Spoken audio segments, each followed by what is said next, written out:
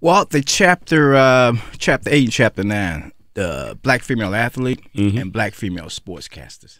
Okay. And I think that was the most intriguing to me because I want to open up more space for women of color in sports. When you look at, I call it the 14+1. I talk about the 14 dynamic sisters in the game, starting out with Jane Kennedy, the first African American female to be. Control yourself, Rick. Yeah, thank you. Appreciate that. That's a nice visual. I appreciate it, man. So I mean, and when you go back, when you think about her, she was the first female to be on the NFL Today. Yeah, in the 70s. That's true. Okay. Yep. And she paved the way for so many other outstanding young ladies. And I end that chapter by talking about Robin Robertson, where she's come from ESPN to the local station to ESPN, to where she is now on ABC America, Good Morning America. I've got the stage steals, the other ladies from ESPN.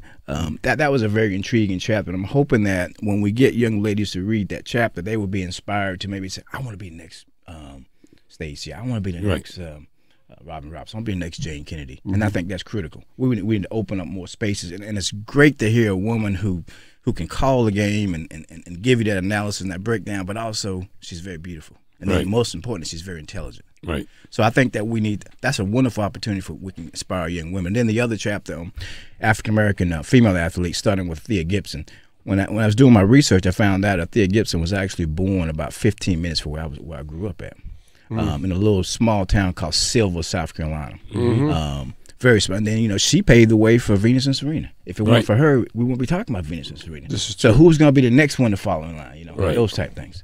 And chapter 10 was a very challenging chapter, but I think it needs to be addressed. Is there a role for the gay black athlete in sports? I looked at the Michael Sam situation, and I'm a big SEC man. I know we live in ACC country, but no, we Alabama fans up here.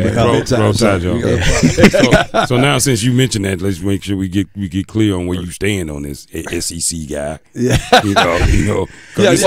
like good football. I like good football. Very good political. I like good football. It means he's not an Alabama fan. Well, I watch Alabama.